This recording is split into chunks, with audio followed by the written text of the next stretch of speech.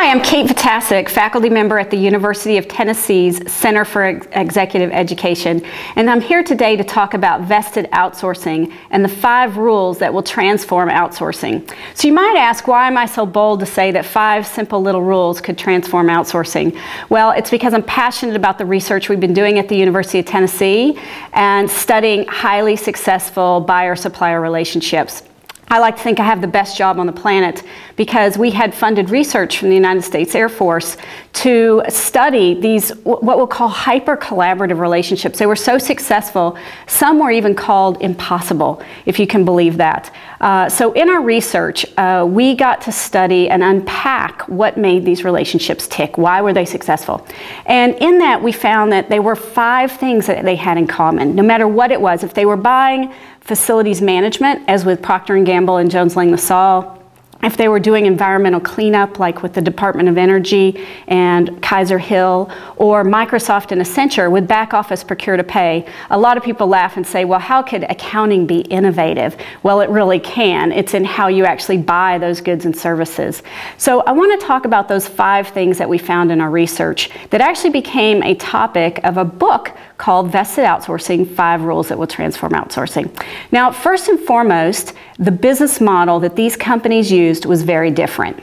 And that's rule number 1, an outcome-based versus a transaction-based business model. Let me explain the difference. In a transaction-based business model, the service provider gets paid, let's say, $1 for every unit of service they did. They show up, they wash the windows, they get $1. They clean the toilets, they get $1. They answer the phone call, they get $1. So it's a value exchange type of relationship.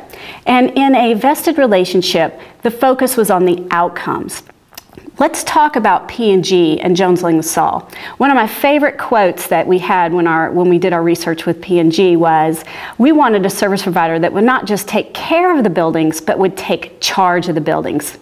They wanted someone who would drive innovation, who would radically reduce the cost structure, who would change the way that they actually approach the work. It wasn't about showing up and doing the work. It was about bringing better, innovative ways to do the work. So focusing on the outcomes, not the transactions. So rule number 2 of vested outsourcing is focus on the what, not the how. In a traditional approach, buyers will issue a statement of work. So they have these statement of works that goes down and they list all the activities.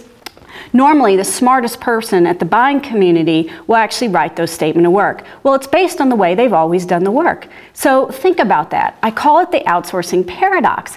You outsource to the experts and then you tell them how to do the work. Well, you're going to get the exact same thing that you've always gotten.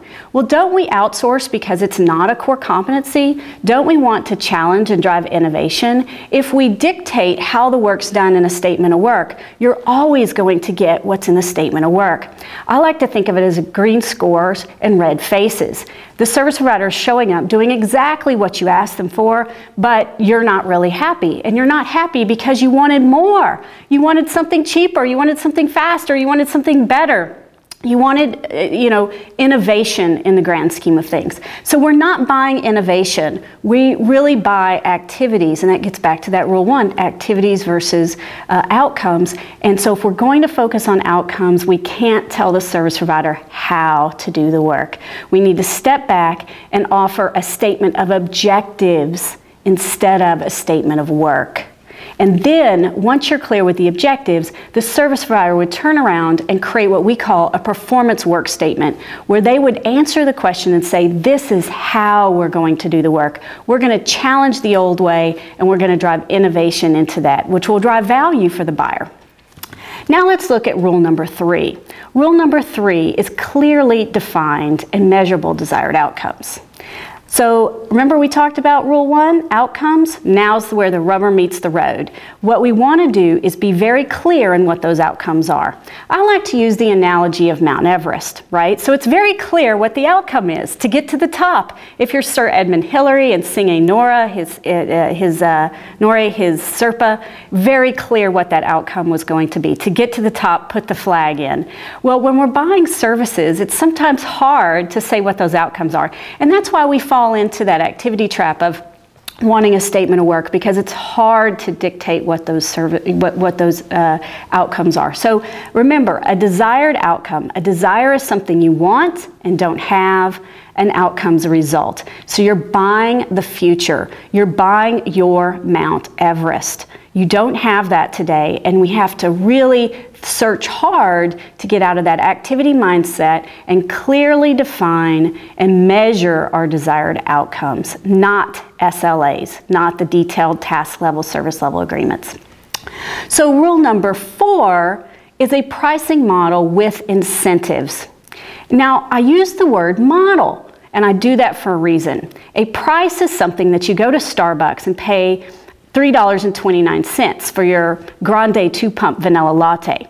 A pricing model really models the business, and you want to have incentives. So when the business does well, the service provider does well.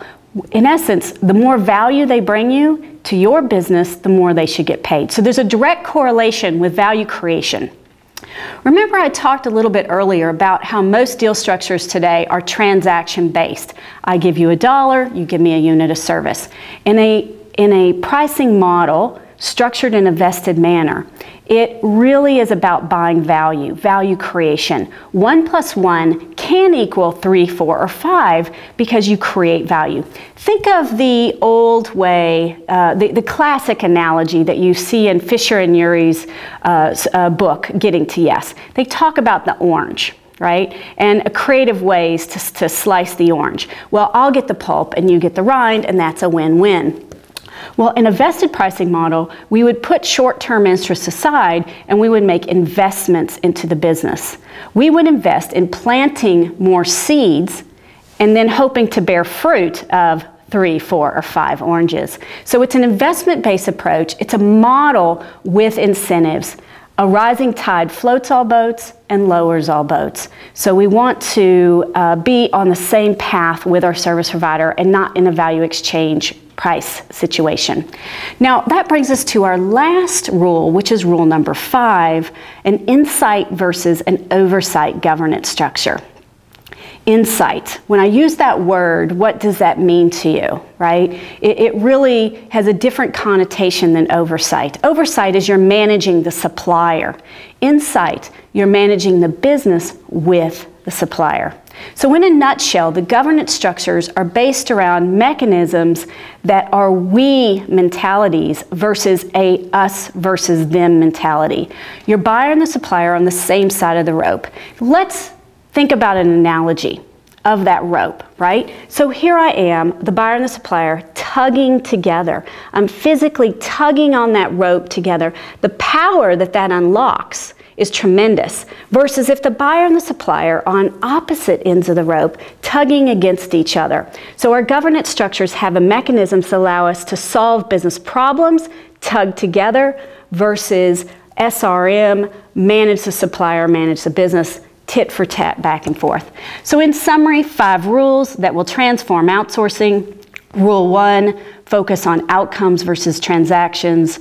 Rule 2, the what, not the how. Rule 3, clearly defined and measurable desired outcomes.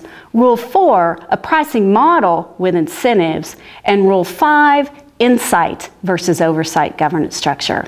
That's it from the University of Tennessee and the ISM conference here in Phoenix, Arizona. Thanks for listening today about vested outsourcing and the 5 rules that will transform outsourcing.